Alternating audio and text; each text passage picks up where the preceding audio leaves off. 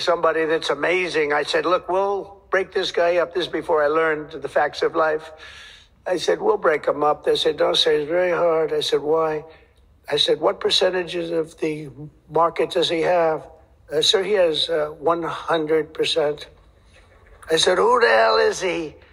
What's his name? His name is Jensen Wong, Nvidia. I said, what the hell is Nvidia? I've never heard of it before. He said, you don't want to know about it, sir. I figured we could go in and we could sort of break him up a little bit, get him a little competition. And I found out it's not easy in that business. I said, supposing we put the greatest minds together and they work hand in hand for a couple of years.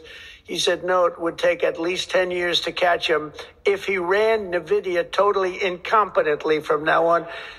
And then I got to know Jensen, and now I see why. Jensen, will you stand up? What a job.